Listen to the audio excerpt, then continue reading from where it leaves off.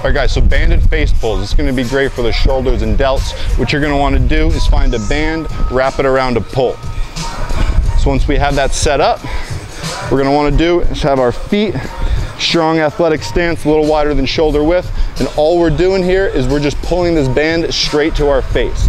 Elbows high, just like this. So this is what it looks like, full extension here, pulling it right to our face, right to our forehead. Really feel it in those delts and shoulders. Full contraction here.